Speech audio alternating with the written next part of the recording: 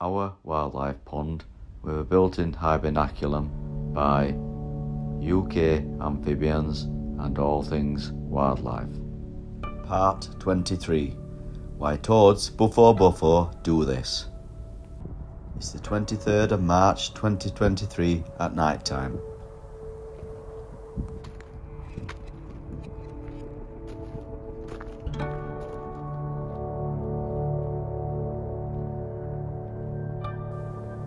As you can see, the frogs have spawned.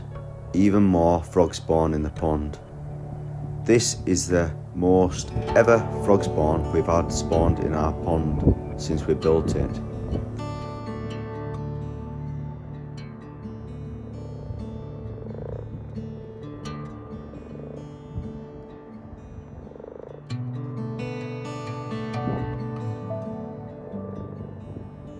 If you're wanting to see plenty of amphibians, frogs, toads and newts in your pond, the best time to come and find them is at night time. As mentioned before in previous videos, the reason why they come out at night time because it's more safer and away from predators. Yes, there is owls and things about at night, but there's less things that can predate the frogs. That's why they are more active at night time.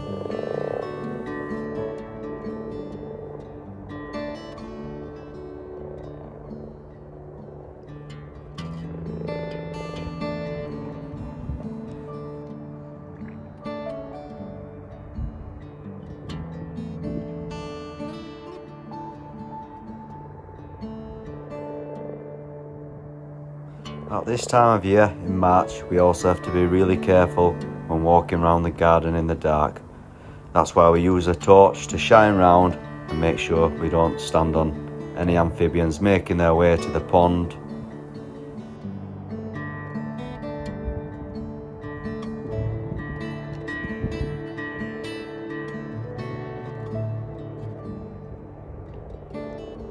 If you look closely enough, we have a female palmate newt laying eggs on the pond plants.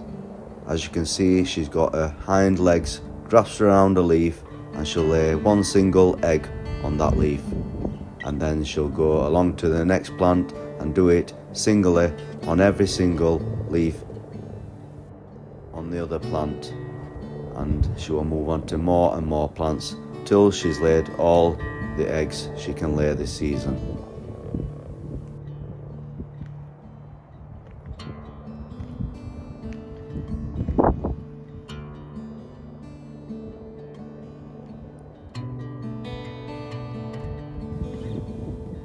Here's a male frog and a male toad.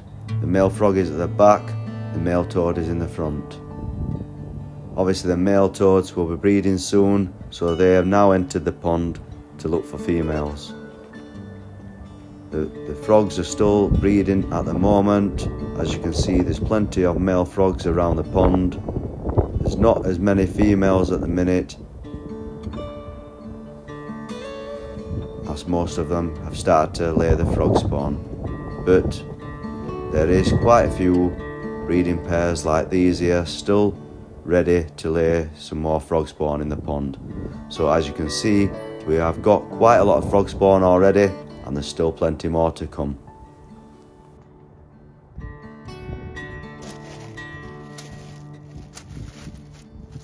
And here's another breeding pair of common frogs.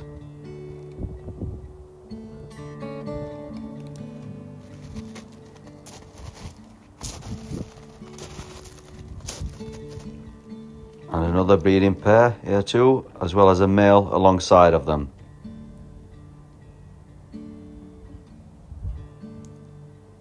And this is our dragonfly perch,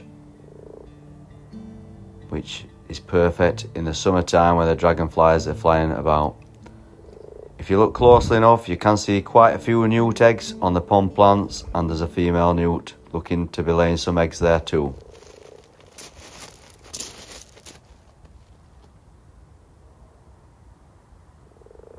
Plenty more male common frogs waiting for female frogs to enter the pond, but I think there won't be really many female frogs entering the pond now. I think that'll be it for now. till next year.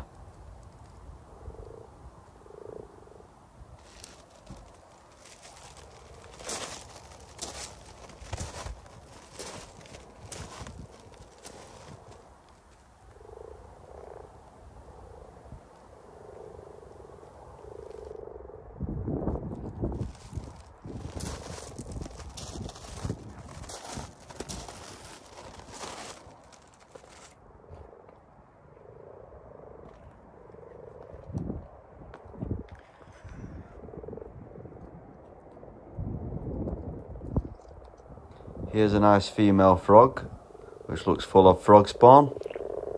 And then there's loads of male frogs hanging around the frog spawn here too.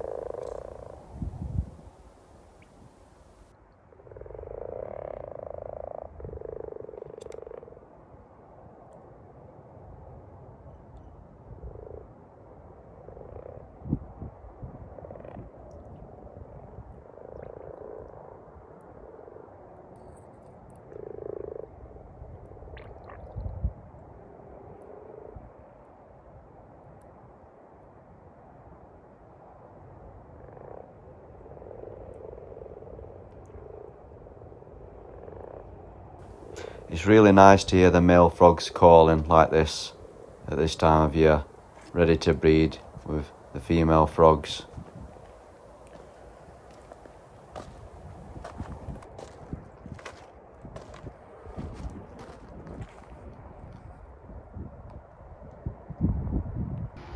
So the next morning we have plenty of rain, which is a good thing for breeding season for the frogs, toads, buffo buffo, newts, as it helps trigger them spawn in the pond. Also, the noises from the pond helps attract the frogs, toads and newts to the pond, as they can hear the splashing noises.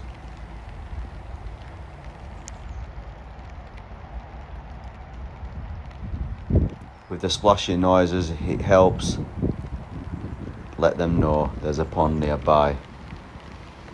Looking around the pond, there's still plenty of frog spawn and there's still plenty more to come. As we saw last night, around 5 or 6 pairs around the pond. So we know there's going to be plenty more frog spawn in the pond in the next few days too.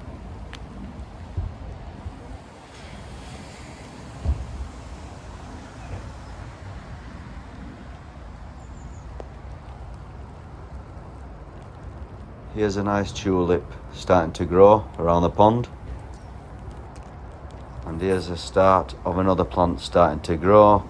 Can you guys tell me what type it is in the comment section below? Be nice to hear.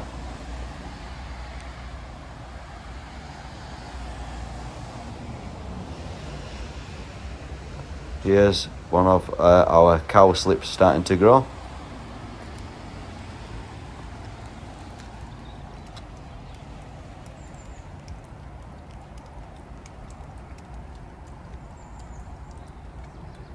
Plenty of yellow daffodils growing around the pond as well at the moment, which really look nice.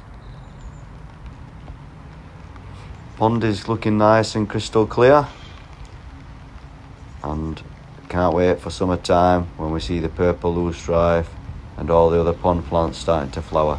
It'll look really nice. See the baskets around the pond. There's plenty of pond plants in there too. Obviously it's still a bit cold at the moment for them to grow, but they will start to grow as the weather warms up.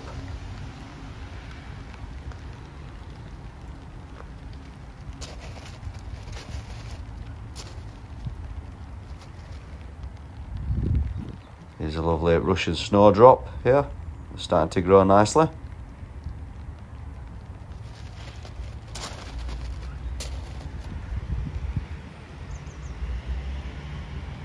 This looks like some lesser celandine starting to grow around the pond too. This is our cuckoo flower, which is the host plant of the orange tip butterfly, which is a really nice flower when that gets going. Lovely yellow daffodil here.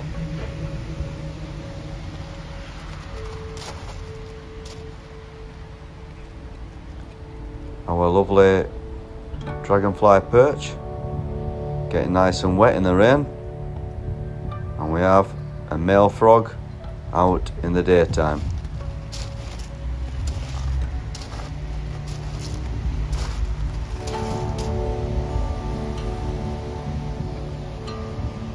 Obviously the pond looks quite bare at the minute, with it just being springtime and nothing much is growing. We do have some primroses, some nice primroses there growing too. Obviously in the summertime you'll not see much of this area because it'll be covered in plants, flowering plants. The same in the pond too. We have some nice lilies that come up in the summertime. So if you can watch our videos in the summertime, you will see some lovely flowers, pond flowers flowering, and plenty of flowers around the edge of the pond. Plenty of wildflowers we've got planted, and other types of bulbs which will come up in the summertime too. This area here is normally full of monkey musk, and this lovely plant here, can you tell me what it is, guys?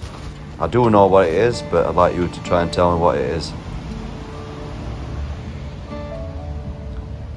Obviously another primrose that's self-seeded around the pond.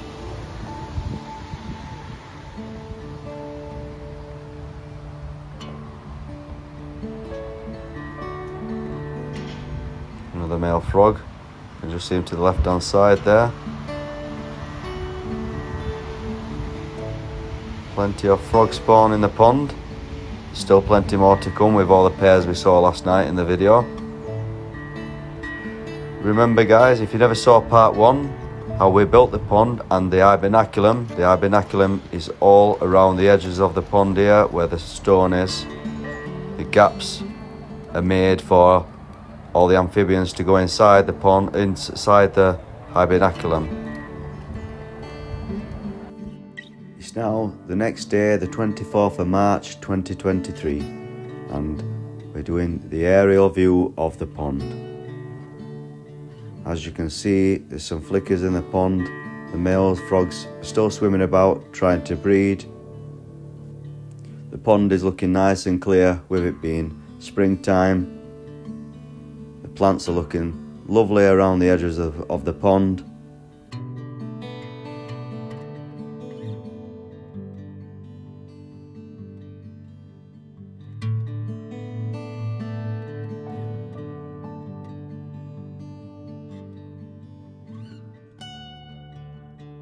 You can see all the frog spawn in the pond. As you can see, it's all laid in one certain area, and they do this every year. So take note next year when we do some videos, and just take note where it's laid, because for the last few years it's been laid in the exact same place.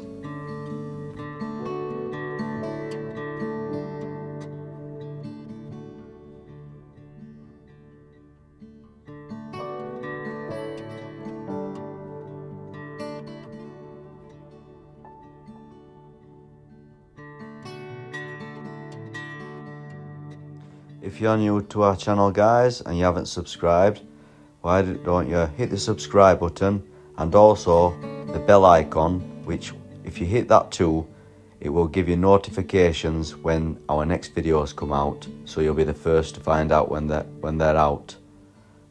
Which, to be honest guys, there's some really good videos coming up which shouldn't be missed.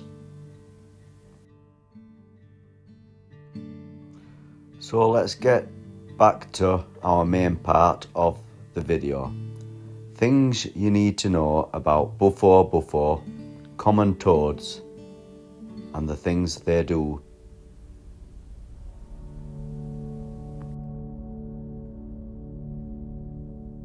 As we walk around the garden at night, we find a male toad just standing there doing this. Why do you think the toad is doing this? The reason why the toad is doing this is because he's just been startled by us with the torch, and this is a defense mechanism where the toad will blow himself up, pump himself up real large like a ball to scare away any predators. and this is actually what he's doing now, and it actually works. He's actually still and not moving, and he's making himself large, which will scare away predators. This is fascinating, as he's so still he does actually look dead, but this is what he wants the predators that are going to try and attack him think this, but he's actually alive. If you notice, we'll give him a little touch and he moves.